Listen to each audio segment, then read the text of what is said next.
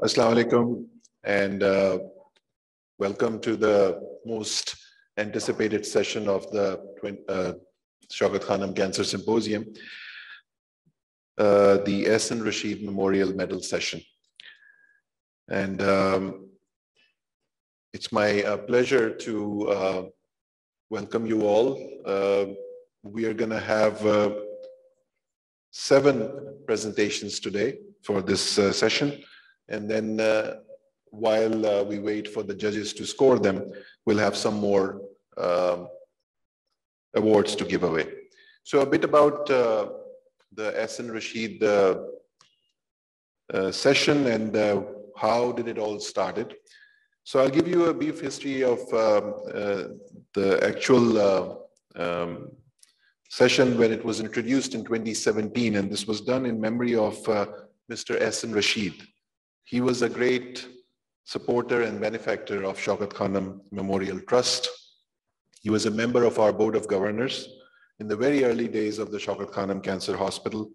He was a close personal friend of Mr. Imran Khan in both philanthropy and as well as later he helped him in politics as well.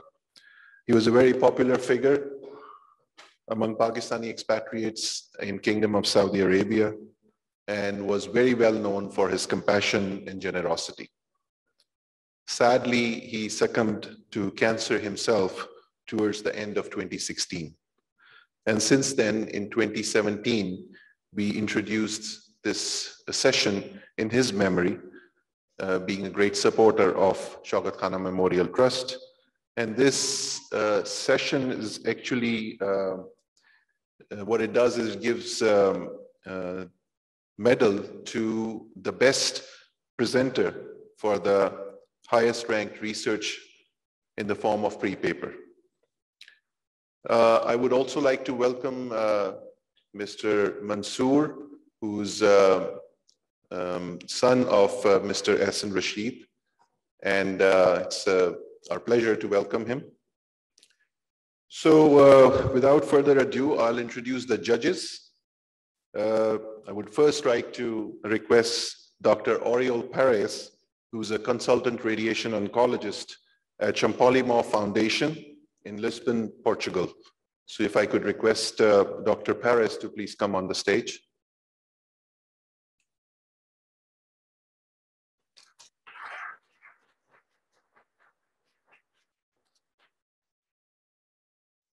Thank you, please.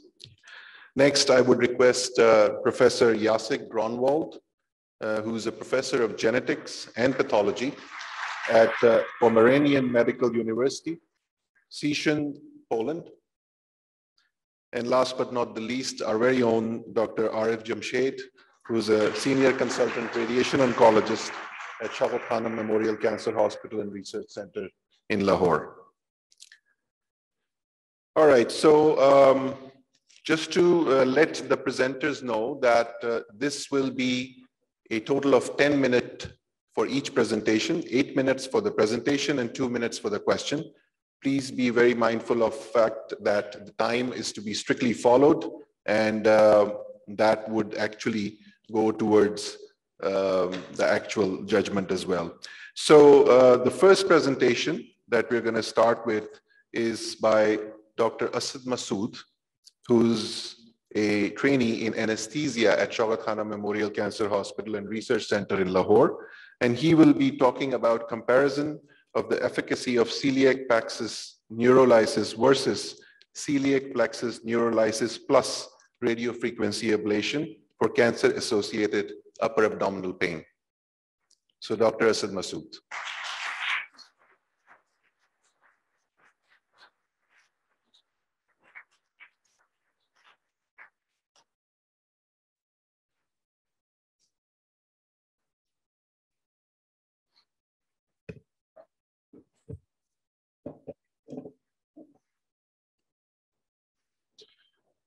The best of the people are those that bring most benefit to the rest of mankind. This saying has been a great source of inspiration for me. Ladies and gentlemen, Assalamu alaikum. I'm Dr. Asad Masood, working in the Department of Anesthesia and Pain Medicine. I'll be discussing about a comparison today. A comparison between celiac plexus neurolysis versus combination of celiac plexus neurolysis and radiofrequency ablation for cancer-associated abdominal pain. I have no conflict of interest to declare. Before starting off with the discussion of my study, let's have a look at the magnitude of the problem. If you look at the worldwide incidence, upper GI cancers comprise of 26.3% of all the cancers diagnosed per year, with a mortality rate of 36.4%. If you look at Pakistan, in the year 2021, upper GI cancers comprised of 7.7% of all the cancers diagnosed in that year. Almost similar results were reciprocable in Shaukat Khanum as well. What can we offer these patients in terms of management? If they are diagnosed at an early stage, we can offer them treatment in the form of chemotherapy, radiotherapy, and surgical resection with a curative intent. Those patients that are diagnosed at a later stage, we can offer them treatment in the form of palliative care, in which physical, psychological, and socio-economic components are addressed. Furthermore, recent studies have shown that 50% of all the upper GI cancers are irresectable at the time of diagnosis. And 50% out of these patients have got severe, intractable abdominal pain. Why pain management is so important? Why pain is considered so painful? Ladies and gentlemen, there can be only one explanation for this: good quality of life. Because those patients that have got pain have a very poor quality of life. They have shown increased incidence in anxiety, depression, sleep deprivation, and they are unable to carry the daily activities of their life, hence drastically affecting their psychosocial health. For such pain, we can offer them non-pharmacological management like psychotherapy, pharmacological like acetaminophen, NSAIDs, weaker and stronger opioids, or in certain specialized centers like ours, we can offer them pain interventions. Let's have a look at the WHO analgesic letter. We are all quite familiar with it. I would like to focus on step 3. For moderate to severe pain, a multimodal management has been advised. Why this multimodal management? In order to avoid the undesirable side effects. For example, if we talk about opioids, dependence, tolerance, constipation, respiratory depression, patients have shown decreased compliance to such medications. And also, we are an opioid-poor country, as depicted by this graph. We have got a problem with the supply chain and demand of the drug. Hence, we have to rely more on the non-opioids and interventions. Coming to main slide, pain intervention. Celiac plexus is a plexus of nerves that is situated in front of the aorta at the level of T12 and 1 vertebra. In neurolysis, we use a chemical neuralizing agent like alcohol and phenol and cause blockage of pain transmission from the celiac plexus to the central nervous system. Another technique by the name of radiofrequency ablation of splanching nerves has been in the system, in which instead of causing a blockage of celiac plexus, we cause ablation of splanching nerves with the help of an alternating current. So the main objectives of my study was adequate pain relief, reduction in analgesic requirement, and overall patient satisfaction. It was a prospective, single-blinded, randomized controlled trial. So patients 18 years and above coming in with pain associated with upper abdominal malignancies were included. Patient with ASA4 or above were excluded, and so were the patients with history of failure to the same procedures and currently on anticoagulants were excluded. 44 patients were selected after informed consent. They were randomized into 2 groups. Group A received celiac plexus neurolysis only, while Group B received celiac plexus neurolysis and radiofrequency ablation. Following 4 parameters were assessed: pain score after 1 week and 4 weeks, analgesic requirement using equivalent doses of oral morphine in milligrams, and patient satisfaction. For continuous variables, mean and median was used. For categorical variables, frequency and percentages was used. Chi-square test was used to determine a p-value, and a p-value less than 0.05 was considered significant. Moving on to results. 57% patients were male as compared to 43% which were female. The mean age of presentation was 58. So ladies and gentlemen, this is the main slide. I would like you all to focus on it. The mean pain score at presentation was similar in both the groups. The mean pain score after 1 week of the intervention In the block only group came down to 4.40. And in the block with ablation group, it came down to 2.05. The difference was statistically significant. The difference remained significant in the 4th week after the intervention as well, with a pain score of 4.93 in this block only group and 2.12 in the block and ablation group. Talking about reduction in opioid consumption, if you look at the block and ablation group, a cumulative opioid reduction of 58.9% was seen as compared to 23.8% in the block only group, which is again statistically significant. 2 patients in each group suffered from self-limiting complications and no intervention was done. We had certain limitations to our study. It was a single-blinded, single-centered, and we had a small sample size. As this was a pioneer study, so results were not comparable. Was the combination of procedure we offered cost-effective? Yes. If we have a look at the patient's perspective, there was decreased number of hospital visits after the procedure, hence less traveling expenses. They had decreased dependency on the medications, hence less buying of those medications, and overall they stated to have a good quality of life. If we have a look at the hospital's perspective, there was decreased patient burden in the pain OPD, decreased admission of patients due to pain crisis, and there was decreased burden on the pharmacy in dispensing the medications. And as we have told before, we are an opioid poor country. We were able to conserve the opioids by reducing their consumption. Hence my conclusion. Celiac plexus neurolysis with radiofrequency ablation of smacking nerves has far superior pain control in managing such intractable pain, along with reduction in opioid consumption and related side effects, resulting in overall improvement in patients' quality of life.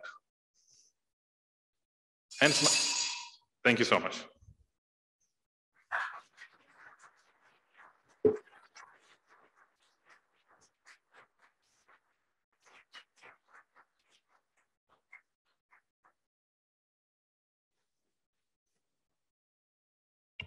If there are any questions, we have 2 minutes for questions, please.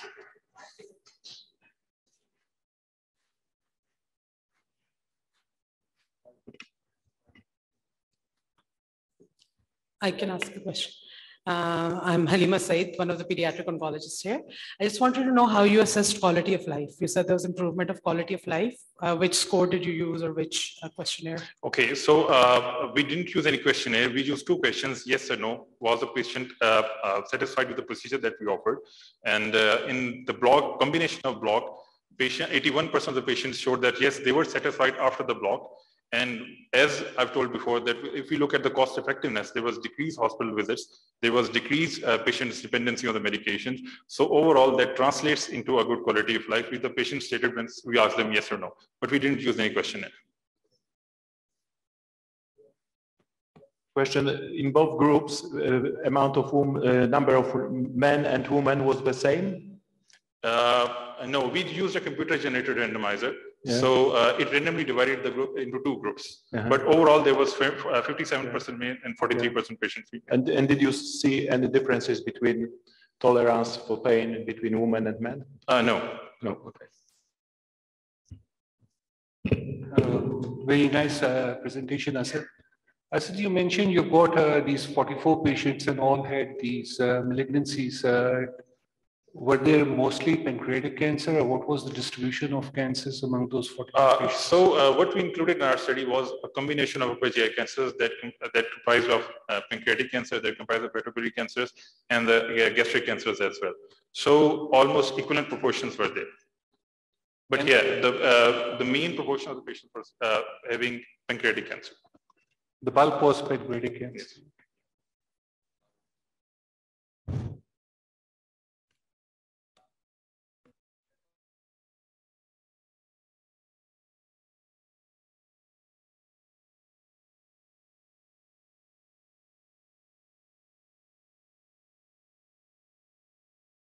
Both the procedures, either the celiac plexus or the RFA, they have independently decreased the pain in such patients. That you have shown. But what if one arm you only give RFA and you know it may be the results are confounding because it might be the results of the RFA that you have shown. No, yeah. So there was, if you review the literature in the RFA, there wasn't that much decrease. It was almost equivalent with the celiac plexus. But in combination, once we combine it with celiac plexus and RFA, there was much improvement in the pain relief. But yeah, if you have a look at the literature, almost there was equivalent reduction in pain in both the procedures. But the combined, they have got an additive effect.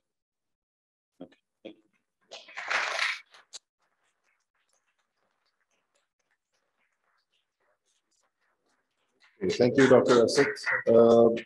So we will now move on to our next talk. That is by Dr. Afshin Raza. She will be doing an online presentation. She's from National Center for Cancer Care and Research in Doha, Qatar. And her talk is going to be on serum biomarkers as predictors of treatment response in non-small cell lung cancer patients treated with immunotherapy. So Dr. Afshin Raza, if we have her online.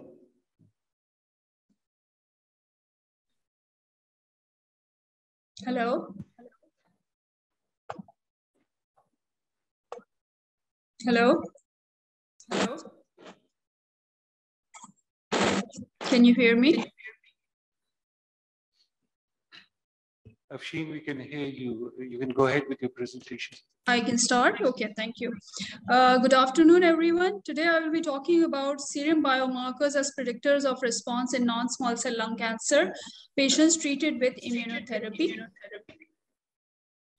So basically, the immune checkpoints are co-stimulatory or inhibitory receptors that are present on the T cells. And when they bind to their ligands on the dendritic cell or the macrophages, it leads either to T cell activation or T cell suppression. Now, the tumor cells, they utilize this immune checkpoint pathway to express certain immune suppressive ligands such as PD-L1, which bind to the receptors on the T cell known as PD-1, and as a result of which there is immune suppression and tumor immune escape. So the checkpoint, to counter this, immune checkpoint inhibitory inhibitors are generated that are monoclonal antibodies that bind to PD-1 or PD-L1 receptors and ligands, and as a result of which block the interaction between the receptor and the ligand. This leads to increased anti-tumor response and decrease in the tumor immune escape. A number of FDA-approved immune checkpoint inhibitors are in practice, but the response rates are very low, approximately 20 to 40%. And there are a number of factors that may be associated with this, which include, for example, as we talked about, the expression of PD-L1 by the tumor cells to suppress the immune response. In addition to this, there are other factors that may be released into the tumor microenvironment, leading to immune suppressive tumor microenvironment. So we wanted to determine the expression of pre-treatment soluble biomarkers as predictors of response in non-small cell lung cancer patients treated with anti-PD-1, anti-PD-L1. We looked at the differential expression of immune oncology and circulating tumor biomarkers in responders and non-responders and associated it with treatments and progression-free survival in patients. So serum samples from 31 advanced stage non-small cell lung cancer patients was taken before treatment. That was anti-PD-1, anti-PD-L1 or combined chemoimmunotherapy. Immune oncology multiplexing kits which target the T cell exhaustion or stimulation markers, NK cell or circulating tumor markers were utilized to assess the concentration of serum biomarkers and then associated with treatment response. As we took the before treatment samples, the treatment response of patients was assessed via imaging or clinical summary. We used the Illuminex BioRad Bioplex 200 system to test 37 immune oncology analytes, which are shown here, and circulating cancer biomarkers such as CA125, CA15 by 3, CA19 by 9, CEA, and CYFRA21. So what we saw was when we compared the soluble biomarkers between responders and non-responders in anti-PD-1, anti-PD-L1 monotherapy treated, we were able to see that in responders, there was a significant downregulation of immune inhibitory markers, PD-L2, CD80, TIM3, and Nectin-2, indicating that these could be specific biomarkers for patients that are treated with anti-PD-1 or anti-PD-L1 monotherapy. I would like to clarify that we did compare the soluble biomarkers between responders and non-responders in the chemoimmunotherapy group as well, but we did not find any significant up or down regulation in that group. We then compared the soluble biomarkers between responders and non-responders irrespective of the treatment type, which means that patients on all types of treatments, all responders, all non-responders were compared between each other. And we were able to see that there was a significant downregulation of immune inhibitory biomarkers CD80, TIMD4, and CEA, indicating that these could serve as generalized biomarkers of immune modulation and treatment response in immune checkpoint inhibitor treatment therapy in non-small cell lung cancer patients. Now we found the concentration, but we wanted to look at the optimal cutoff values of these soluble markers, as it's known that for any biomarker to go into a diagnostic setting, an optimal cutoff is needed.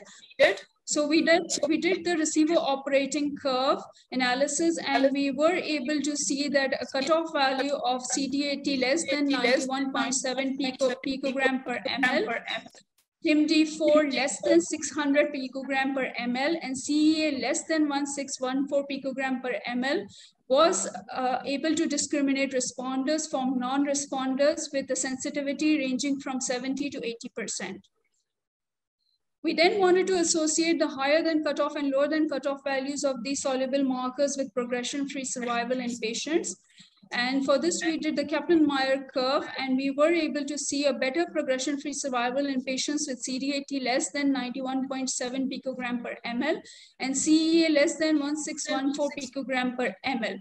However, no significant association of TIMD4 was associated with progression-free survival. This is just a summary of all the biomarkers that were found to be downregulated in responders. And as you can see, all of them are immune inhibitory markers that correlates well with the clinical picture of the patient. In conclusion, we would like to say that significant downregulation of immune inhibitory markers, PD-L2, CD80, TIM3, and Nectin-2 in responding patients can serve as discriminatory or predictive markers in anti-PD-1, anti-PD-L1 treated patients.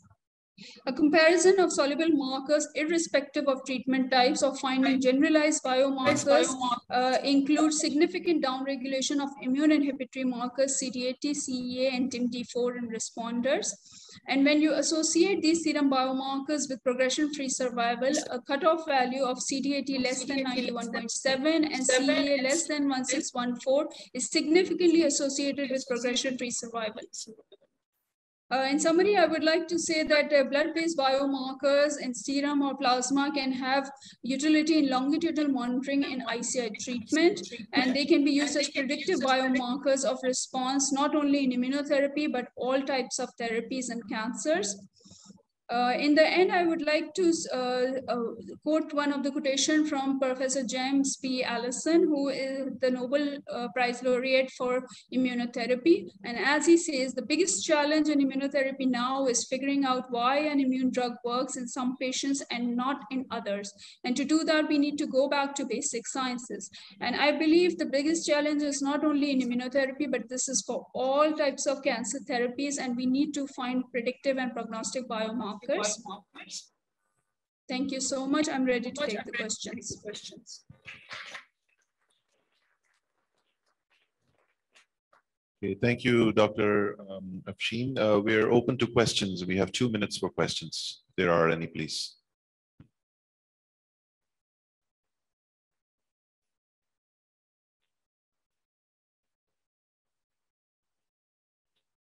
Okay, it seems there are no questions. So thank you, Dr. Afshin. I would request, we'll let you know when the results are announced, and you will get the information via email. So thank you very much for your presentation and joining from Qatar. Okay.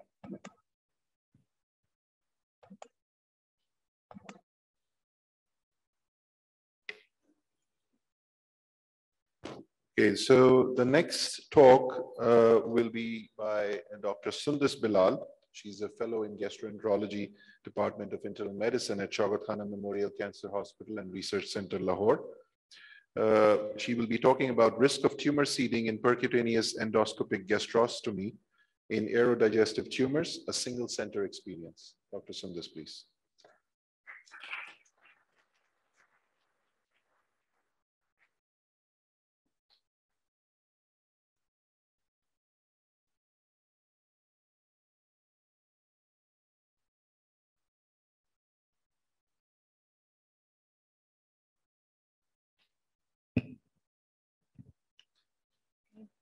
Good afternoon, ladies and gentlemen. I am Dr. Sundar Bilal, working as a gastroenterology fellow. Today, I am going to share our experience on the risk of tumor seeding following percutaneous endoscopic gastrostomy in aerodigestive tumors. So PEG tube was first described by the Gardner in 18s. The main indications were the stenosing tumor, cancer treatment related adverse effects, and the neurological causes leading to dysphagia and malnutrition. So there are two types of PEGs we normally place. One is by a push method. It's we directly push the PEG tube into the stomach, and the other one is a pull method, and we actually place the tube or pull it down from the mouth into the stomach. These are the endoscopic images of the pull and push methods. So these techniques are associated with certain advantages and disadvantages in itself. The pull technique is associated with more advantage as compared to the push technique. In the pull technique, there is a single procedure. So it decreases the overall cost of the procedure. It is associated with less bleeding risk or complications. No gastropexy is required in contrast to a push technique in which the interior abdominal wall is actually stitched with the stomach in order to prevent the dislodgement of the tubes. We can also use a homemade economical feeds through a pull technique PEG tube as compared to a push technique PEG tubes, which require expensive feed. But one thing concerning here is there is a risk of PEG site metastasis with the PEG tube. When we compared it with the pull technique, with the push technique, the risk of pull technique has more PEG site metastasis, which is 0.56 as compared to pull technique, 0.25%. In addition to this risk factor, the other risk factor of PEG site metastasis are advanced stage of tumor, older age, male gender, squamous cell carcinoma, and the poor differentiation of the tumor. So based on this, the European Society of Gastrointestinal Endoscopy actually suggested to prefer the push technique in both head and neck cancers and esophageal cancers. This was based on a meta-analysis of case reports and case series, and thus this was a weak recommendation with a low quality evidence. It is also suggested that we should place a PEG tube in esophageal cancers only if they have a dysphagia score higher than 2. So what we were doing, we are placing PEG tubes via pull method in all our head and neck cancers since 2008. And we are also prophylactically placing the PEG tubes in our esophageal cancers. So this actually raised certain questions in our mind that do we need to change our practice based on the preferred method suggested by the ESG 2020? And if not, then is the direct tumor contact with the PEG tube really a risk factor for PEG tube metastasis? Or as we belong from a low middle income country, is cost effectiveness worth the risk of tumor seeding? So in order to answer all these questions, we actually conducted this study with an intention to find out the risk of PEG site metastasis in our population, to look for the nutritional benefits, complication, and 30-day mortality in our patients. So we included all the patients with the aerodigestive cancers who underwent the treatment with curative intent. We excluded all the patients who had metastatic disease to begin with, or those patients who had neurological dysphagia. So PEG site metastasis is a macroscopic evidence of a tumor masses on a clinical examination or endoscopy. They usually develop from 2 weeks to 24 months following a PEG tube insertion. The hypothesized mechanism for this is either it is by the direct contact of the neoplastic cell with the PEG tube or it's a lymphohematogenous spread. So our study is a retrospective cross-sectional study. We conducted it for a duration of 10 years. We collected 1,782 patients out of 2,769 patients. We followed them up for 3 years. So coming up to the results, the mean age of our study group was 54 years. Almost 60% of the patients were male. Most of the patients had no comorbidities and 12% of patients were smoker. So 50% of patients had esophageal cancers and 50% of patients were head and neck cancers. But the interesting thing is that the 66% of the patient had a direct contact of their tumor with the PEG tube during its placement. So we had almost all the risk factors which are considered to be the risk factors of the PEG site metastasis in our study group, including the advanced stage. So almost 88% of our patients actually presented with a high dysphagia score, which was 2 and above this. So we calculated the complications, and the most interesting thing is this: 6 out of 1,782 patients actually developed the PEG site metastasis, making it 1 in 300 patients. So out of all these 6 patients, these were squamous cell carcinoma, these were esophageal cancers. 4 out of 6 of them had distal esophageal cancers, only 2 were mid-esophageal cancers, and 2 of them had disseminated disease when it was diagnosed to have an PEG site metastasis, whereas 4 of them had an isolated PEG site metastasis. The average time of its development in our study was 8 months. So the primary outcome was none of our patients had a PEG site metastasis in head and neck cancer when it was compared with the published data of 0.25%. And when compared with the pull technique, there was 0.35% as compared to the published literature of 0.56%. So secondary outcome was nutrition. All of our patients actually maintained the nutrition as evident by the stable BMI and albumin. 30-day mortality was 2% and none of the mortality was due to PEG tube. So our major complications were 1.2% when we compared it with the literature, which varies from 1.5 to 9.4%. So when we actually compared the risk factor for causing these major complications, none of these risk factors were statistically significant in our study group. So our conclusion is the pull technique is not a risk factor for PEG tube insertion in head and neck cancers, but the further studies are required to look these PEG site metastasis in the mid and distal esophageal cancers. And the prophylactic PEG tubes helps in maintaining the nutritional status in patients. The limitation of our study, it's a single center retrospective study. We just used a single method, pull method. Our strength was, it was a good number study. Thank you.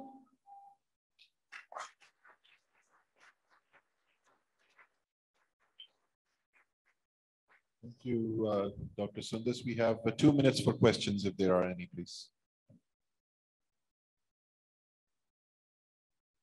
My question is, why don't we use NG tube instead of PEG tube to avoid this PEG site metastasis? In head and neck or in esophageal cancer? Both? In head and neck cancer.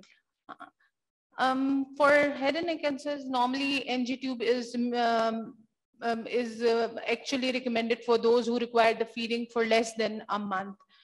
These patients require feeding tube more for a couple of months. So this is one reason. In addition to this, the literature says whenever the NG was used, the quality of life of the patients was not good, and they were not able to maintain their nutrition as well. So it is a preferred to have a PEG tube instead of an NG tube. Thank you. Okay, I have a question. Sure. You mentioned that no patients from head and neck region had PEG site metastasis. So I just wanted to know, you haven't mentioned, I guess, or maybe I missed it. So all the patients of head and neck cancer who had a PEG, were they preoperatively sent for PEG insertion or post-operatively? Not all the patients, because we had patients with oropharyngeal, hypopharyngeal CA. So normally they do not undergo surgery for this. They get the definitive chemo XRT. So there was some small proportion of patients with the tongue or buccal CA patients who actually underwent the surgery and then came to us for. So first the tumor was removed and then the pig was inserted. Maybe this is the way. For almost 3 to 4% out of 16, 17% of head and neck cancers. Yes. Thank you. Very nice presentation, Dr. Sundas. I just want to ask, how did you confirm metastasis at the PEG site? Did you actually biopsy the site? So out of 6 patients, 4 of patients had actually a biopsy. 2 had a true cut biopsy, 2 had an FNA. 1 was diagnosed on the PET CT and 1 was diagnosed on a simple CT scan. Okay, thank you. Okay, thank you very much, Dr. Sundas. Okay.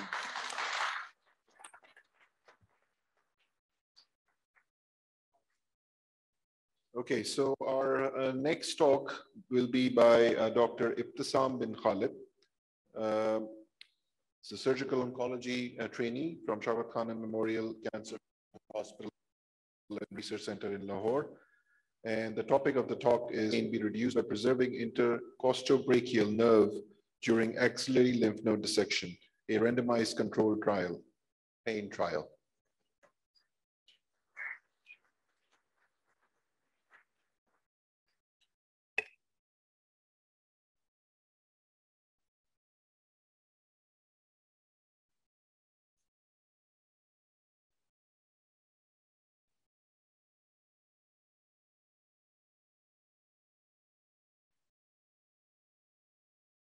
So I'm Dr. Ibtisam. I'm currently working as a second-year resident in Department of Surgical Oncology, and I'll be sharing the provisional results of the pain trial, and I have no conflict of interest to declare.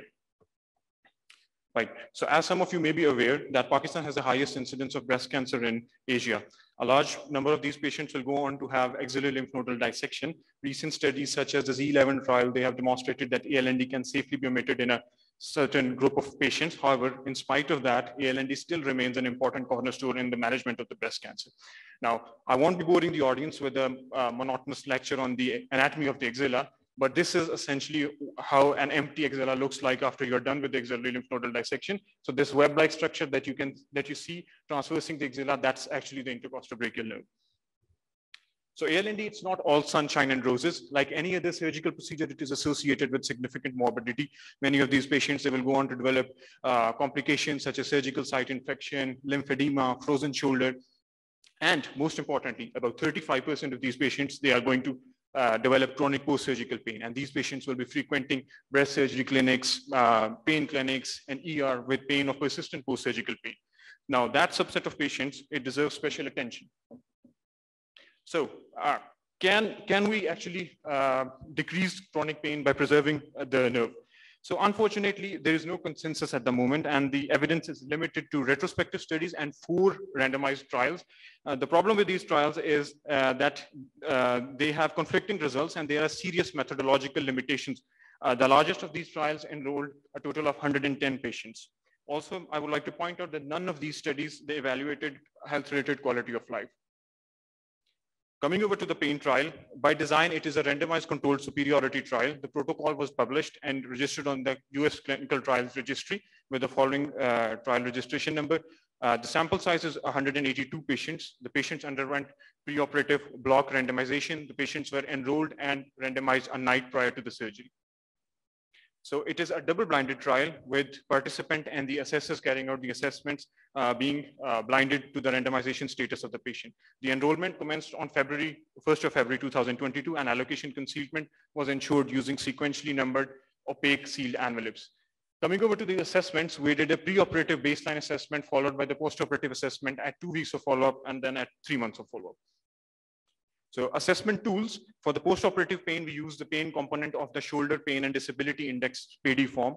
For the ipsilateral shoulder disability, we use the disability component of the SPADI form. And for the health-related quality of life, we use the FACT-B form. All of these tools, they are linguistically validated for use in our population, and Urdu version of these tools were acquired through the due process. Coming over to the outcomes, the primary outcome of our study is chronic post-surgical pain, and the secondary outcomes are health-related quality of life and functional status of the ipsilateral limb. So patients aged 18 or above with breast cancer undergoing axillary lymph nodal dissection were included. Patients who had redo ALND, who had bilateral ALND, who had history of chronic pain, metastatic disease, and degenerative disease of shoulder were excluded. Right, so I would like to point out to the audience that these results are provisional results. So at the time when we submitted the abstract, we had screened a total of 81 patients, out of which 13 met the exclusion criteria, 6 patients refused the consent. Subsequently, 62 patients were randomized, 35 in the preserve arm, 27 in the sacrifice arm. There was a crossover of 8 patients in the preserve arm and a crossover of 1 patient in the sacrifice arm. Then the patients underwent surgical intervention, after which analysis was carried out. Both intention to treat analysis and as treated analysis were carried out as I would point out later on. Right, so the table shows the comparison of baseline characteristics. Now I want the audience to focus on the first column and on the last column. The first column shows the baseline characteristics, whereas the last column, it shows the p-values. As you can see, none of the p-values are significant, clearly indicating that the 2 arms of the trial, they are fairly comparable. Right, coming over to the pain. So at 2 weeks of follow-up, the patients in the preserve arm of the trial, they had a lower mean shoulder pain score as compared to the patients in the sacrifice arm of the trial. At 3 months of follow-up, and this is important because it actually reflects chronic pain. The patients in the pain in the preserve arm of the trial, they had a lower mean pain score as compared to the patients in the sacrifice arm of the trial. So as far as the health-related quality of life is concerned, at 2 weeks of follow-up, the patients in the preserve arm of the trial, they had a higher mean quality of life score as compared to the patients in the sacrifice arm. And again, this trend continued at 3 months of follow-up with the patients in the preserve arm, so having a higher mean quality of life score as compared to their counterparts. So when we did the subgroup analysis, because quality of life is a very complex concept, on the subgroup analysis, preserve group had a higher mean score in social, emotional, and functional well-being, and also on the breast cancer subscales. Right, so now talking about the functional status of the ipsilateral limb. So at 2 weeks of follow-up, the patients in the preserve arm of a trial, they had a lower mean shoulder disability score as compared to the patients in the sacrifice arm. And again, at 3 months, this trend continued with the patients in the preserve arm having a lower mean shoulder disability score as compared to those in the sacrifice arm. Right. So in our study, the surgery duration was prolonged by an average of 6 minutes in the preserve group, which clearly indicates that nerve preservation can be carried out once you have achieved the learning curve in a timely fashion. So as far as the post-operative complications are concerned, the 2 groups were they were comparable, and there was just only 1 case requiring re-intervention, and that was in the sacrifice arm of the trial. Now, this is an important one because many of the patients at the time of the enrollment, they raised their concerns with regard to the oncological safety of leaving behind the nerve in the axilla. And as you can see, there is 1 case of distant metastasis in the preserve group and 4 cases of distant metastasis in the sacrifice group. As you can see, the p-value is not significant, which clearly indicates the oncological safety, at least in the short term, of the nerve preservation technique. So to conclude, there is a trend which shows lower pain, better health-related quality of life, and better functional status of the ipsilateral limb scores in the preserve group as compared to the sacrifice group. However, at the moment, these results are not statistically significant as the trial is underpowered to draw a definitive conclusion, and that is why the process of enrollment is going on. The provisional results, however, they do show the oncological safety of the nerve preservation. Coming over to the limitations, it is a single-center study, and long-term follow-up is needed to assess the long-term oncological safety of the nerve preservation technique. A few individuals I would like to thank who played a very important role in this project. And with that, I would like to conclude. Thank you.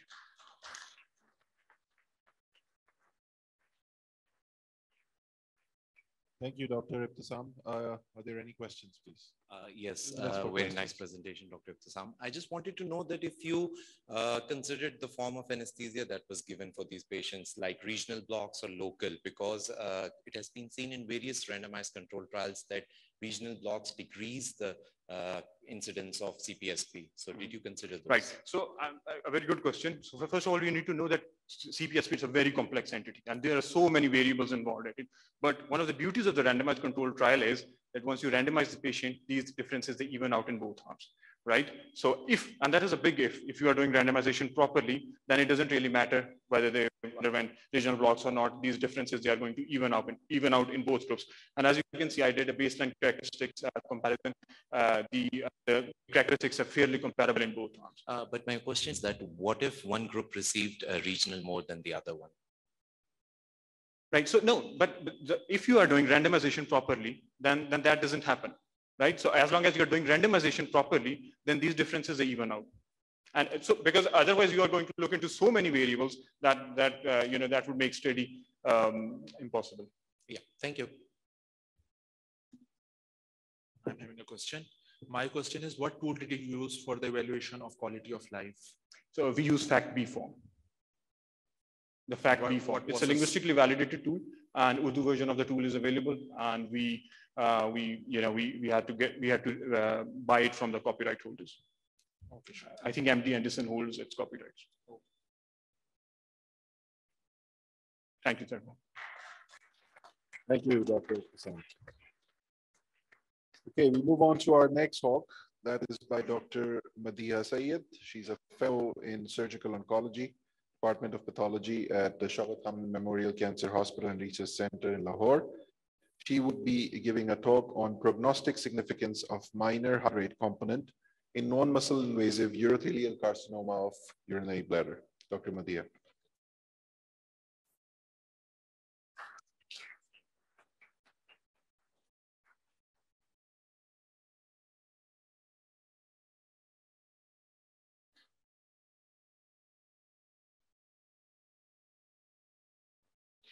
Good evening, everyone. I'm Dr. Madiha Sayed, Fellow Surgical Pathology, and I'm here to present my study regarding prognostic significance of minor high-grade component in non-invasive papillary urothelial carcinomas. Grading of urothelial carcinomas has been a long-standing debate ever since. Pure low-grade and pure high-grade tumors are easy to categorize. The problem arises in cases of tumor heterogeneity when low-grade urothelial carcinomas have focal areas of high-grade component. This problem has been addressed by World Health Organization. According to WHO 2004 and 16, tumors with minor high-grade component were reported as high-grade regardless of the percentage of high-grade component. According to current WHO 2022, a cutoff of 5% has been introduced. Tumors with less than 5% high-grade component are designated as low-grade with less than 5% high-grade component, and tumors with greater than equal to 5% high-grade component are designated as high-grade. But the data is very limited, and WHO recommends further studies to validate this observation. This motivated us to conduct a research to determine prognostic significance of minor high-grade component in non-invasive papillary urothelial carcinomas in comparison with pure low-grade and pure high-grade tumors. We performed a retrospective study of 273 consecutive cases for which follow-up data was available in the hospital archives. Our study included transurethral resections of bladder tumor and non-invasive tumors, PTA only. So this is the exclusion criteria we applied. We stratified our data into 4 main groups. Group 1, pure low grade. Group 4, pure high grade. And group 2 and 3 were the mixed grade tumors. Group 2 with less than equal to 5% high grade component, and group 3 greater than 5 but less than equal to 25% high grade component. Prognosis was determined in terms of recurrence, grade progression, stage progression, metastasis, and death. We assigned tumor grade based on architectural and cytological features. This is low-grade urothelial carcinoma. And if we have a closer look, there is minimal loss of polarity and orderly arrangement of cells. In contrast to the previous picture, this is high-grade urothelial carcinoma with brisk mitotic activity and multiple prominent nucleoli and marked nuclear pleomorphism. So we assign tumor stage according to the CAP protocol 2021. This is the stage of interest. This is what we call PTA tumor when the tumor is confined to the mucosa. When tumor invades lamina propria, it's T1, and muscle invasive tumors are categorized as T2. So moving on to the results. In terms of tumor recurrence, all 4 groups showed higher percentage of recurrence regardless of tumor grade. And there is no statistically significant difference between the 4 groups. In terms of grade progression, group 2 and 3 behaved in a similar fashion. And when compared with the group 1, they showed higher percentage of grade progression. In terms of stage progression, group 2 and 3 behaved in a similar fashion, and both groups showed better prognosis than group 4 and worse prognosis than group 1. In terms of metastasis, group 2 and 3 showed slight difference from the group 1 and marked variation compared to group 4. Regarding death, worst prognosis is shown by group 4, intermediate prognosis by group 3, and best prognosis is shown by group 1. So now the survival analysis. In terms of recurrence-free survival, there is no statistically significant difference between the 4 groups. In terms of grade progression, group 1 showed better prognosis compared to group 2 and 3. In terms of stage progression-free survival, best prognosis is shown by group 1, worst by the group 4, and intermediate by the group 2 and 3. In terms of metastasis-free survival, worst prognosis is shown by group 4, intermediate by group 2 and 3, and best by the group 1. In terms of disease-specific survival, worst prognosis is shown by group 4, best by group 1, and intermediate by group 2 and 3, and the p-value also showed statistically significant results.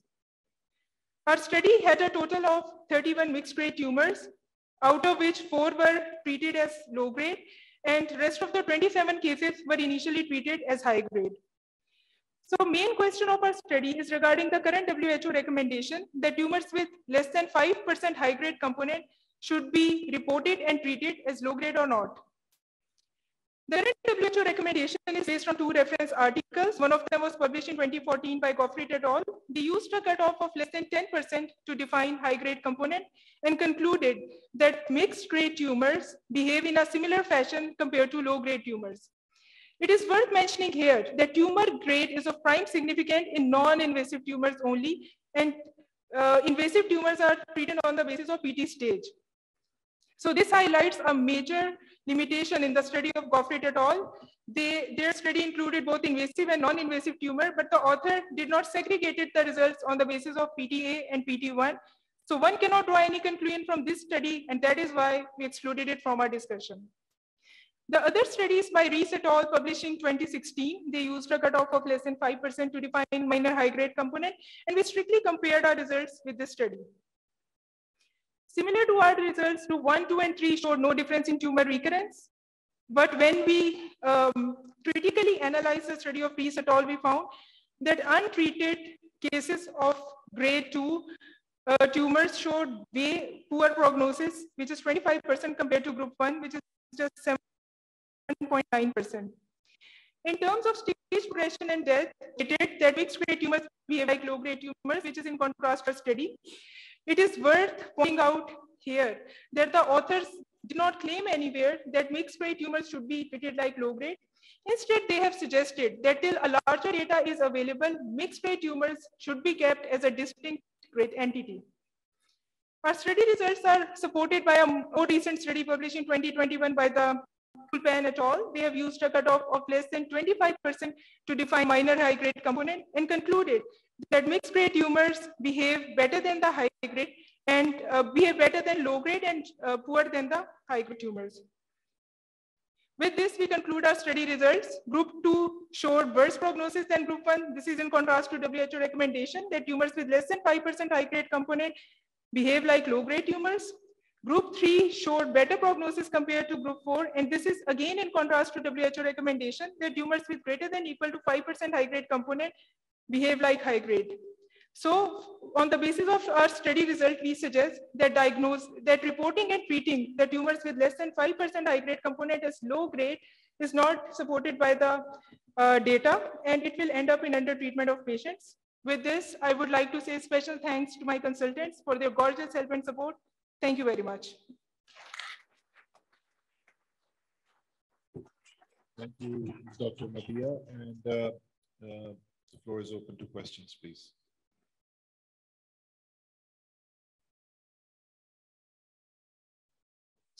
I want to ask, how did you select the cutoffs of less than 5% and 25% in the study? And secondly, how did you quantitate the percentage of high-grade component? Well, I would answer your question into 2 halves. In the first half, regarding how we selected the cutoffs, well, it's quite arbitrary based on the currently available data. Till date, to the best of my knowledge, 3 cutoffs have been used by different researchers: less than 5%, less than 10%, and less than 25% to define minor high-grade component. And we selected less than 5% with reference of WHO 2022 and a cutoff of less than 25% with reference of recent study of Kulpan et al. Published in 2021. And moving on to the second half of your question, how we quantitate the percentage of high-grade component. Well, there is no definite method or formula available in the literature to determine the high-grade component. And how we did it like amount of high-grade component present on total area of histological sections. This is how we did it. Hope that answers your question. Good presentation, Dr. Madhia. I have 2 questions. First, you mentioned in your study that 27 out of 31 patients were initially diagnosed and treated as high grade. Don't you think that it impedes the natural course of disease? And secondly, was there any difference in prognosis when compared with the untreated cases? Well, that's a very good question, I must say.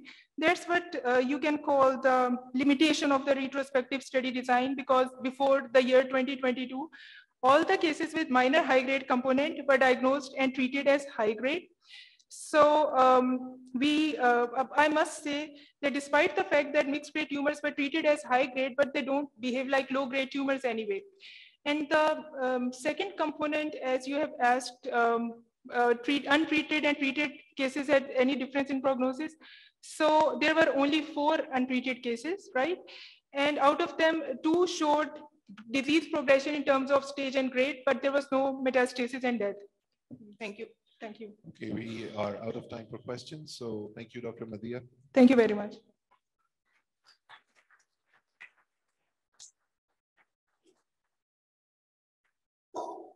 Okay, so the next talk will be by Dr.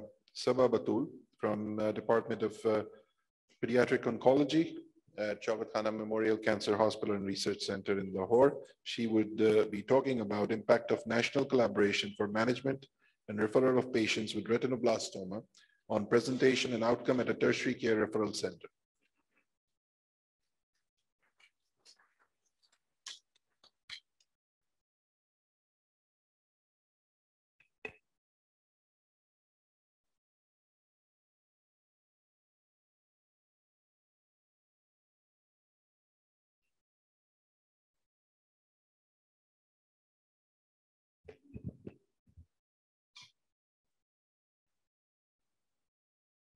Assalamu alaikum. I'm Dr. Sana Batul from the Department of Pediatric Oncology.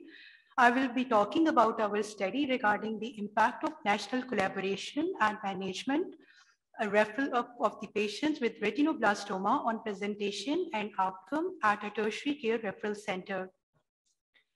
Retinoblastoma is the most common eye tumor in children that require multidisciplinary care for optimal outcomes.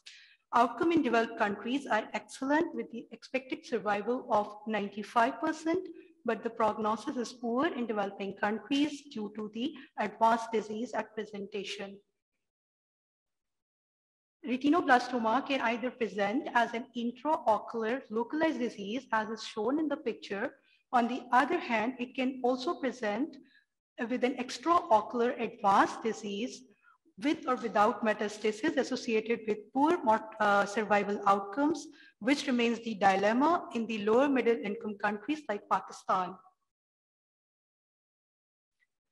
The intraocular retinoblastoma is further classified into group A, B, C, D, and E, depending upon the tumor size, its extent, and degree of invasion. The treatment goals are first to save the life of the patient, then save the globe, and finally save the VN. We initiated national collaboration with pediatric oncology and ophthalmology societies of Pakistan to design guidelines to facilitate early detection and management of retinoblastoma patients in 2016. We conducted this study to examine the impact of this nationwide initiative on the presentation and outcome of retinoblastoma in our institution. It is a retrospective cohort study. The first cohort, designated as cohort 1, comprised of patients who presented to us from January 2007 to December 2012. After the formulation and induction of the guidelines, the second cohort, which included the patient who presented at our hospital from January 2017 to December 2020. All the patients with retinoblastoma presented during the study period were included in our study. Study variables included demographic data, clinical features, and the outcome. A total of 282 patients were included in the study, out of which 119 patients were included in cohort 1 and 163 patients were included in cohort 2. There was an increase in patient influx from 24 new patients per year in cohort 1 to 54 new patients per year in cohort 2. So there was 44% increase in patient influx after the induction of the guidelines. Abandonment rate to the treatment was similar in both of the groups, and it was 14%. After the induction of guidelines, the mean age at presentation reduced from 36.8 months to 29.3 months in cohort 2.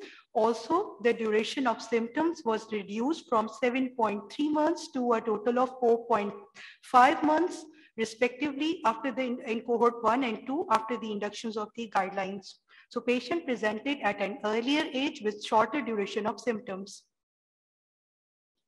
Male to female ratio was almost the same in cohort 2, while males outnumber female with a ratio of 1.7:1 in cohort 1.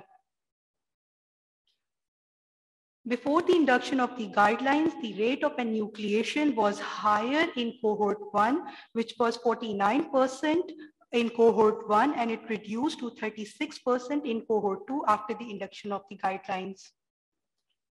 Similarly, most of the patients in cohort 2 presented with a local disease, intraocular disease. In cohort 1, in cohort 2, 68% of the total patients presented with intraocular disease, while 43.7% of the patient in cohort 1 presented with intraocular disease, with almost similar number of the patient presenting with extraocular disease in cohort 1 before the induction of the guidelines. At 5 years, the overall survival was the same. It was about 70% in both of the cohort, which was comparable to the international data available, while for the overall survival for the patient with intraocular disease was reduced from earlier, it was 92% in cohort 1 to 72% in cohort 2. So initiation of national collaboration has resulted in younger age at presentation, earlier diagnosis, and referral at lower stage. However, in spite of this, overall survival remained unchanged. It is concerning that the overall survival in intraocular group has decreased.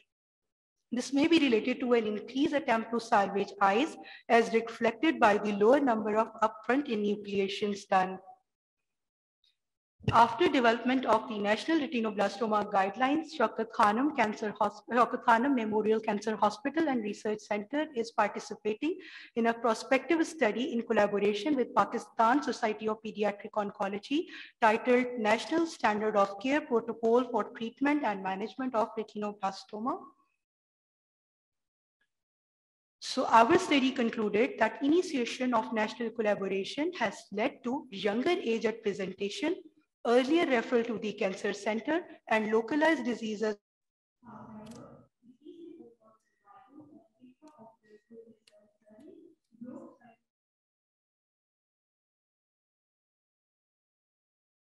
Any questions?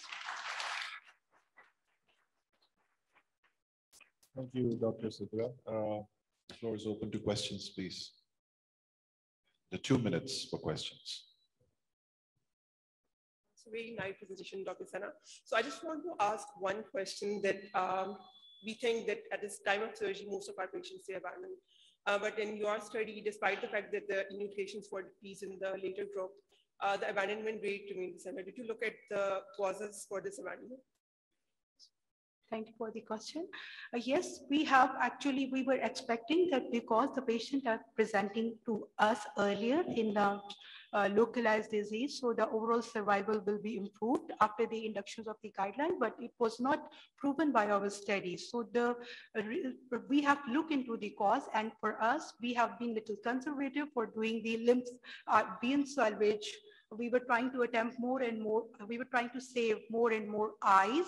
So that is why we have been little conservative, particularly in patients who are presenting with intraocular group D disease, in which we have an option to either give the neoadjuvant therapy, and then we see that either the tumor is shrunken, and then we can excise the tumor with the local therapy, local treatment.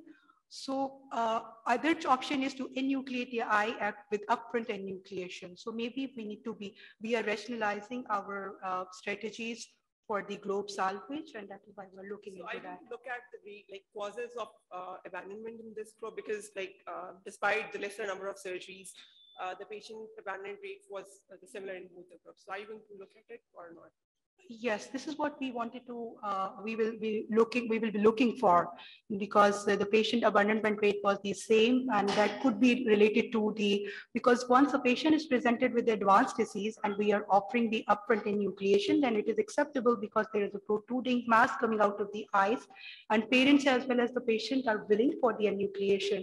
But once a patient is coming from intraocular disease, and particularly in group D disease, if enucleation is offered to these patients, then most of the parents deny the treatment and they just leave. So abandonment rate remains the same. Thank you. Thank you, Dr. Sidra. So we move on to our last talk for the evening, and that is by Dr. Amna Munawar. She is a trainee in radiation oncology and clinical and radiation oncology department of Shaukat Khanum Memorial Cancer Hospital and Research Center in Lahore. She would be giving a talk on dose escalation and preoperative chemoradiation with volumetric modulated art therapy, simultaneous integrated boost in rectal cancer. Dr. Amna.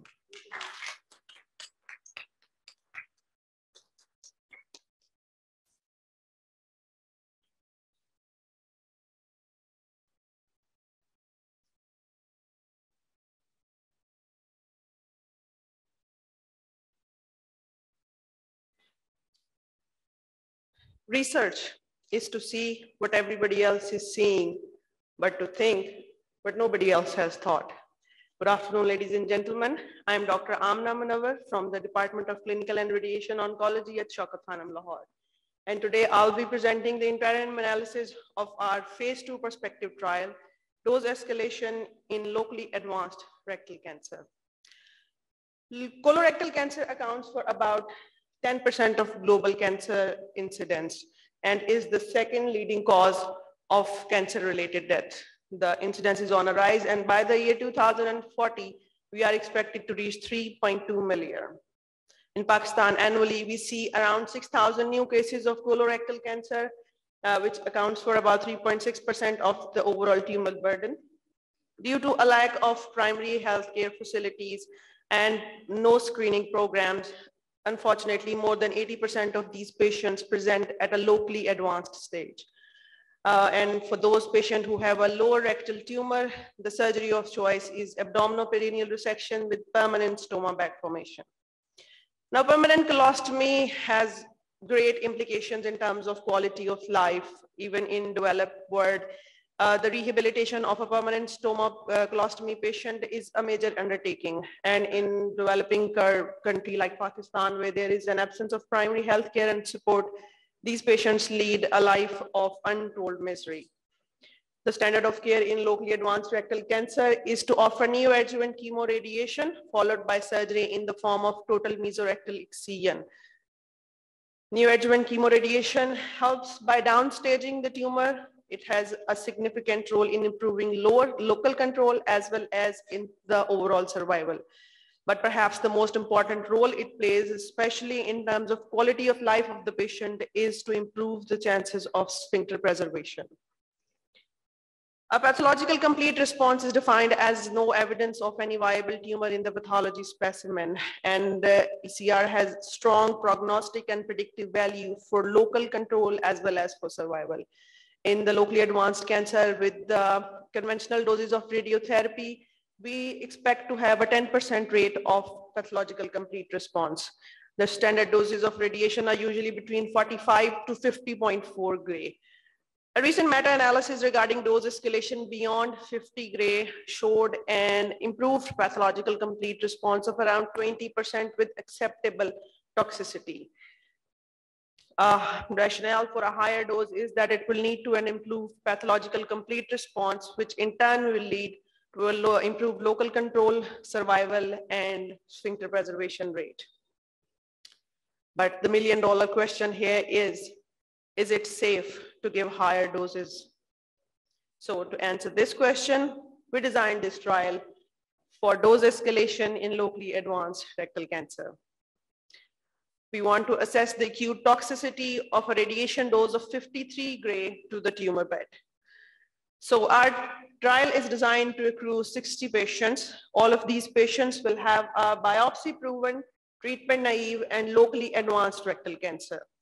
After completion of their staging workup and informed consent, the patients will receive 53 gray radiotherapy to tumor bed and concurrent chemotherapy in the form of capecitabine. 6 weeks after completion of chemoradiation, the patients will have their response assessment scans. So the radiotherapy planning parameters were taken from the RTOG 0822 trial, and all of these parameters were well met in all of our patients. Their dose quality assurance check was performed in all of the patients before start of their radiotherapy. And we were able to use newer conformal techniques to deliver a higher dose to the tumor bed at the same time avoiding normal structures like bladder and bowel. In December 2021, one of our patients developed rectal perforation. This, as a gesture of good clinical practice, we reported to the scientific review committee and decided to undertake this interim analysis. By that time, 16 patients had already been treated. Out of these majority patients, almost 50% of the patients had a T4 disease, 2/3 were node positive, and 95% of the patients had a threatened circumferential resection margin. Now, location-wise, 88% of the patients had middle to lower rectal tumor. Now, this group of patients is who in future are most likely to require an AP resection with permanent colostomy. Now, after completion of chemoradiation, the median time to surgery in our group of patients was 7 weeks. And even though we expected to have 88% patients with AP who might need AP resection, only 50% of the patients required an AP resection. Rest of the 50 received anterior abdominal surgeries. In initial enrollment of our study, there were no T0 or T1-2 disease tumors. And there were 44% T4 disease. After completion of radiation and on surgery specimen, there were no T4 tumors. And the 95% who had a threatened circumferential resection margin, all of the patients received a clear surgery. 93% of our patients showed significant downstaging of their tumor, and we were able to achieve the pathological complete response in 32% of the patients. Now, coming to the safety aspect of the trial. So any acute toxicity is any toxicity that develops from the start of a treatment to until 6 weeks after completion of the treatment. And the only significant grade 4 toxicity in our patients was the rectal perforation. Now, this is the patient. She was a 42-year-old female who had a 4 centimeter long lower rectal tumor. She was clinically staged as T3N0. This is her staging MR, and this is her scan 6 weeks after completion of chemoradiation. And this shows air in the rectal wall. Upon detailed review of the scan, there was the perforation within the tumor bed and not in the normal bowel surrounding the tumor. After completion of this interim analysis, a few changes were made in our radiotherapy protocol. We reported all of this back to the scientific review committee, who reviewed it and have allowed our study to continue. We plan on completing our patient recruitment and presenting the results in a future meeting. So to conclude, this protocol describes a phase 2 study with dose escalation and is expected to lay foundation for conducting future phase 3 trials with higher radiation doses and aiming for organ preservation. Thank you.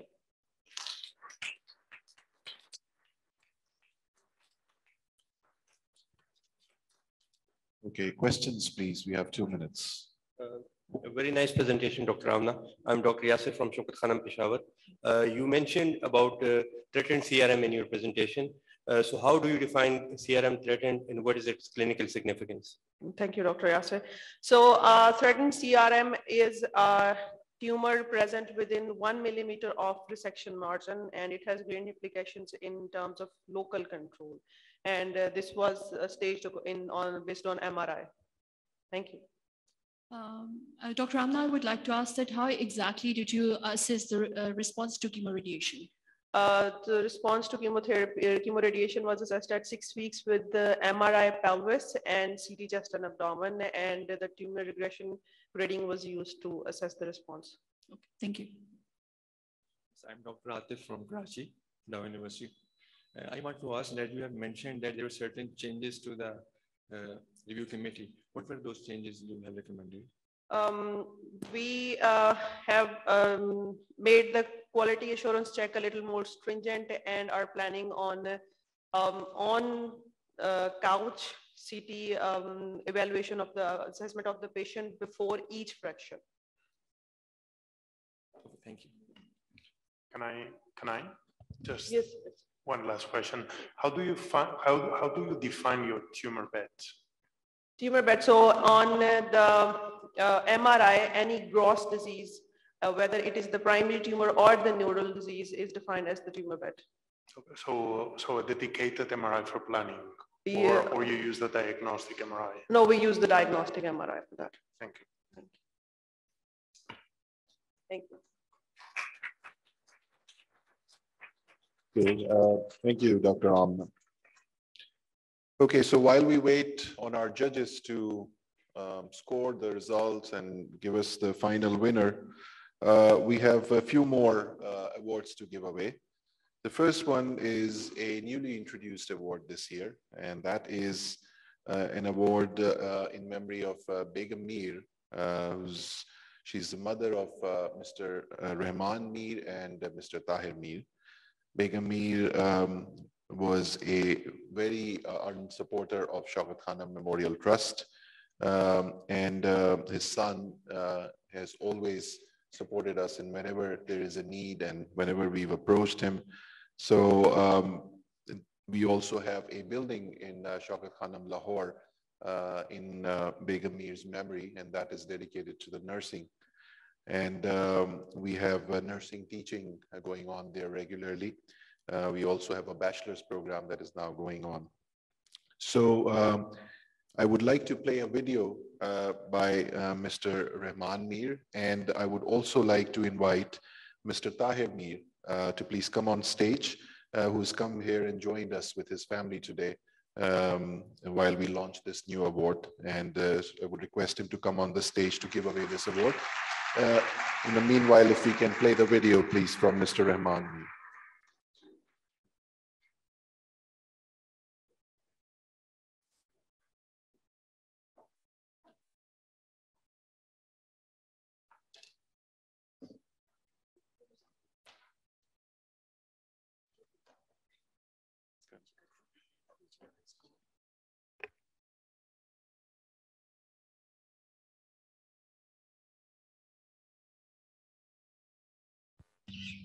Assalamu alaikum. My name is Abdul Rahman Mir, and we are delighted to introduce the Begum Mir Research Award for the best nursing paper presented during the 21st Shaukat Khanum Cancer Symposium. My mother, late Begum Mir, had a strong conviction to provide free healthcare wherever possible. She was a great lady, that the underprivileged should be provided necessary care free of cost. So Allah be with you all, and my congratulations to whoever wins this award. Thank you very much.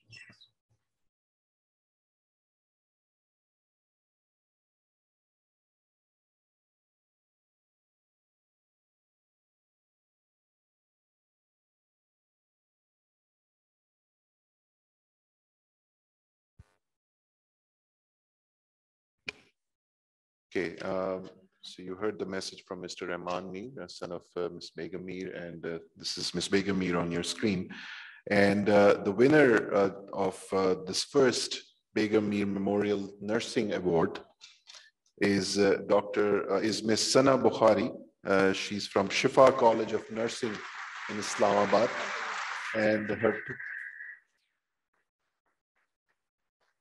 she presented on the role and experiences of oncology nurses in breaking the bad news to patients and their families in selected public and private hospitals in Pakistan. So Ms. Sana Bukhari.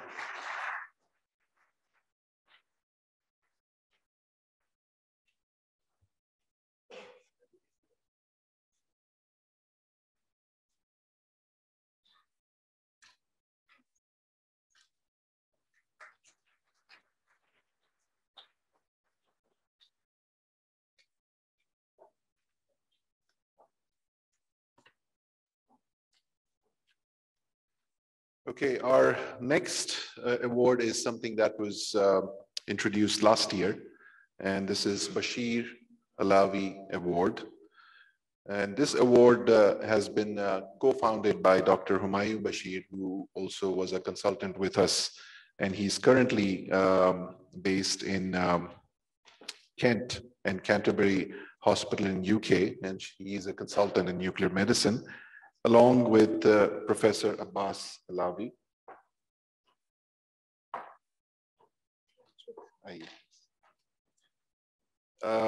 Who's a very well-renowned physician scientist and a professor of radiology at the University of Pennsylvania in USA. He was also a plenary speaker at one of our symposiums a couple of years back, which was also chaired by Dr. Humayun Bashir. And it is my pleasure to welcome Mrs. Ijaz Bashir, who's the father of Dr. Humayun Bashir. And in his memory is Dr. Humayun Bashir has actually dedicated this award. So please welcome Mrs. Ijaz Bashir.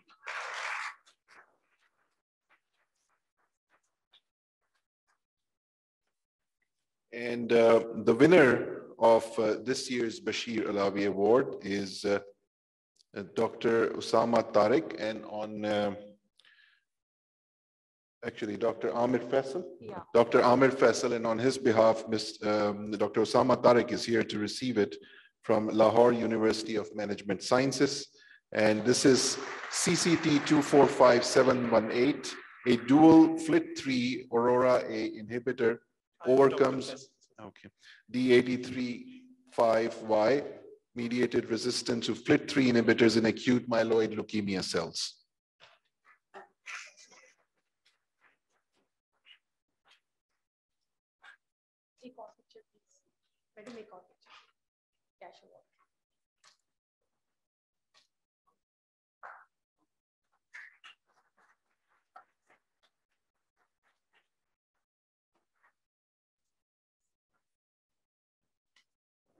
अस्सलामु अलैकुम। मैं बहुत मशकूर हूँ इस महफिल की जिन्होंने मुझे यहाँ मदऊ किया, और ख़ासकर मिस्टर अलावी की जिन्होंने अपना नाम इस अवार्ड को देकर इसको मोतबर बना दिया। Thank you very much.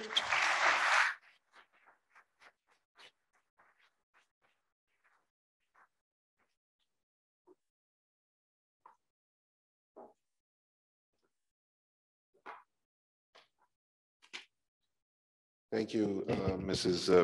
Ijaz Bashir. Okay, now we have some more awards to give away.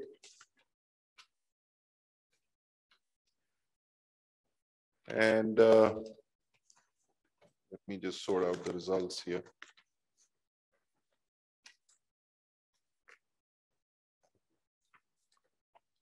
Okay, so the first of the categories that we're going to give out is for best oral presentations.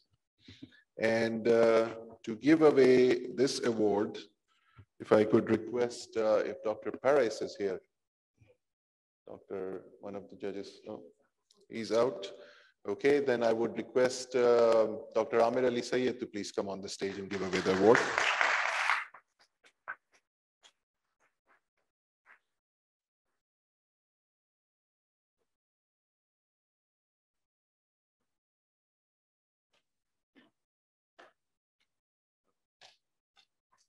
So there are 4 awards.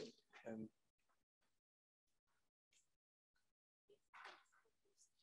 okay, so the first award is for Dr. Hassan Ahmed, who's from Shaukat Khanum Memorial Cancer Hospital in Lahore, Pakistan. And this is for his oral presentation on enhanced recovery program after pancreatic surgery, SKMCH experience. Dr. Hassan.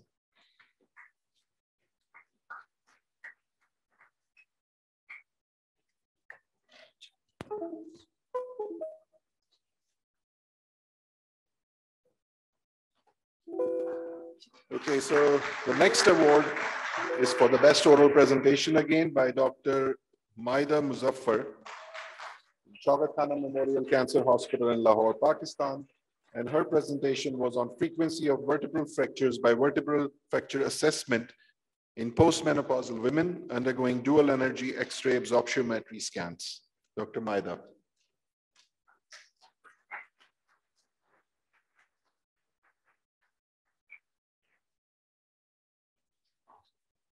And the next one is for Dr. Noor Muhammad from Shaukat Khanum Memorial Cancer Hospital and Research Center, Lahore.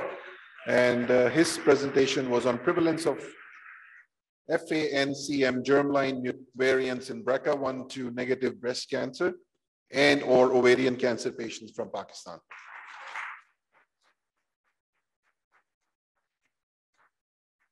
And the next one is again for the best oral presentations, and that's for Dr. Syed Mohsen Raza, Shaukat Khanum Memorial Cancer Hospital and Research Center, Lahore. Clinical outcomes of chemoradiotherapy using BMAT for locally advanced esophageal cancer, a single institution experience. Congratulations.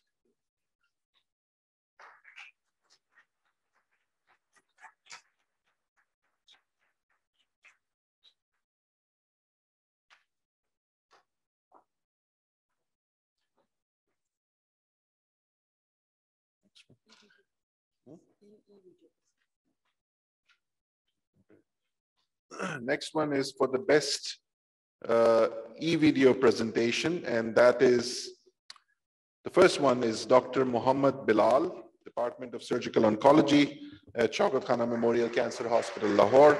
Analysis of survival outcome for primary osteosarcoma in children and adolescents, a 10-year experience.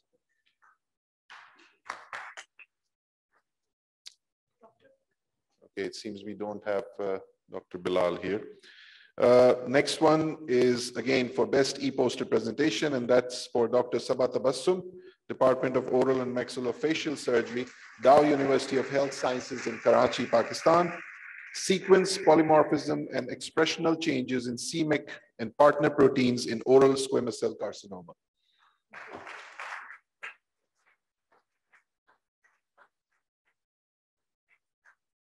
And final one for the e-posters is Dr. Hafiz Muhammad Rahman from University of Punjab in Lahore, Pakistan, in silico analysis of a novel interleukin-24 NBD fusion peptide against breast cancer.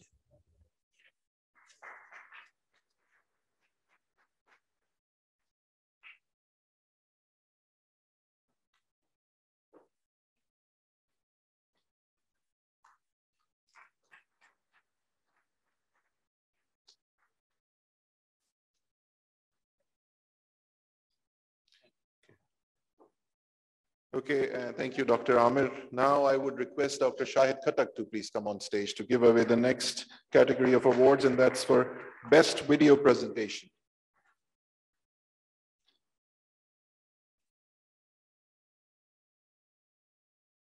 So the first one is Laparoscopic Whipple's Operation, Shaukat Khanum Memorial Cancer Hospital and Research Center, Peshawar. And the presentation was by Dr. Neilman.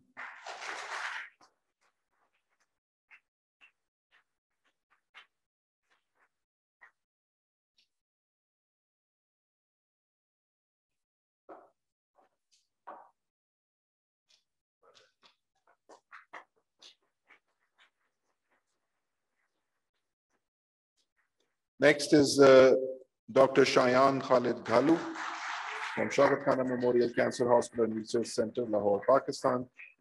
Excision of carotid body tumor.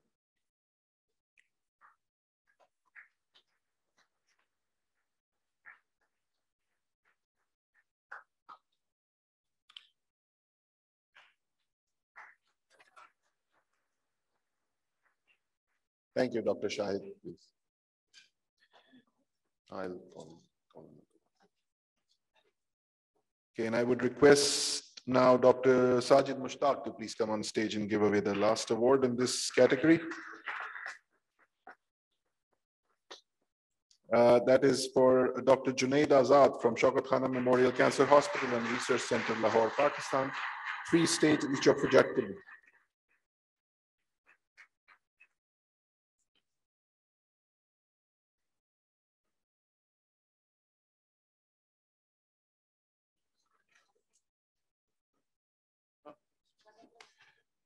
Okay, so the moment is here.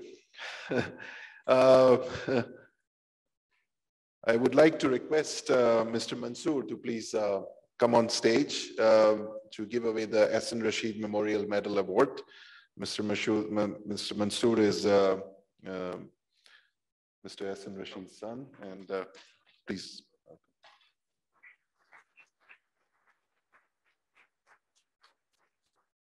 So,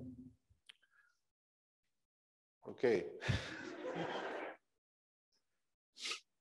So should I just announce the winner or should I announce from back up? All right, can we do that? Yes, we can. Okay. All right, so first start with number 3, and that is Dr. Asad Masood, comparison of efficacy of celiac plexus neurolysis versus celiac plexus neurolysis plus radiofrequency ablation for cancer-associated upper abdominal pain. Okay, and then number 2 is Dr. Amna Munawwar, dose escalation and preoperative chemoradiation with volumetric modulated arc therapy, simultaneous integrated boost in rectal cancer. And before I announce the result and the winner, I would request Dr. Asad Parvez to please also come on stage.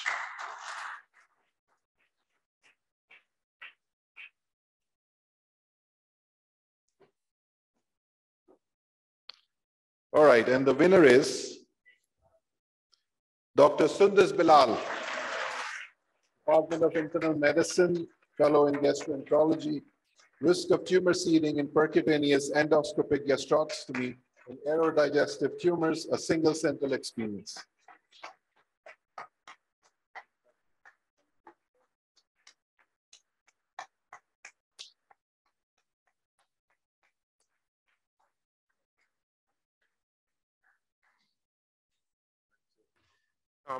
Thank you so much.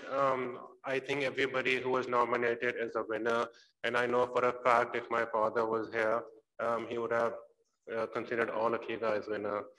Congratulations, doctors, on this. Thank you so much.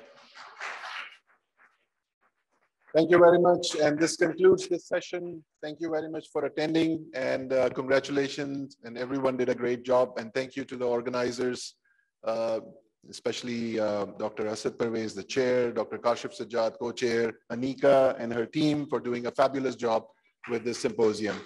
Thank you all and see you next year, inshallah.